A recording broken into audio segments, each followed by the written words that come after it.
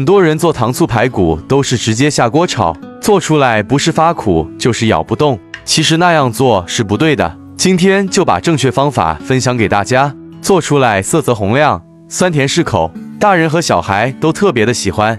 一起来看一看是怎么做的吧。首先往剁好的排骨里撒一把面粉，下手给它抓拌1分钟。因为面粉有很强的吸附力，可以清洗掉排骨上面的血水和杂质。然后加入清水，把排骨表面的面粉清洗干净。抓好后可以看一下清洗出来的水非常的浑浊，然后再重新加入清水，把排骨清洗干净。清洗干净后捞出控干水分。接下来准备一点生姜切成薄片，大葱切成段，切好装入盘中，再放上2个八角，然后把排骨倒入锅中，加入一些葱姜和料酒去腥。然后倒入没过排骨的凉水，开大火把水烧开。水开后用勺子打掉上面的浮沫，这些都是腥味的来源。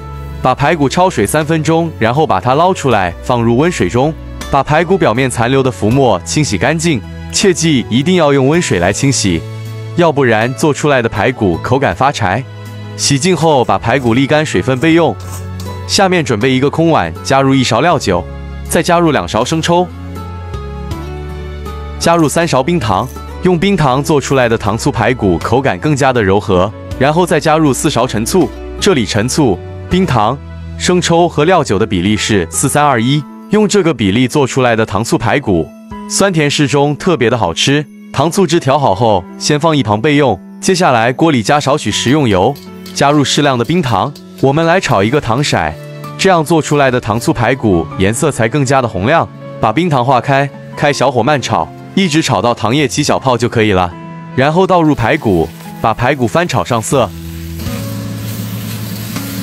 然后放入葱姜和八角，稍微翻炒一下。然后加入适量的开水，没过排骨，这里一定要加开水，加凉水，排骨一冷一热，肉质就会发柴。接着再倒入我们调好的糖醋汁，盖上盖子，小火慢炖50分钟。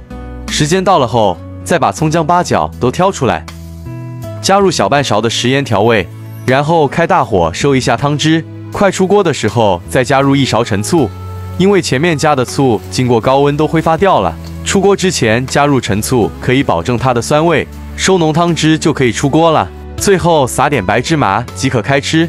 这样做的糖醋排骨颜色红亮，酸甜适口，大人小孩都爱吃。喜欢你也动手做起来吧。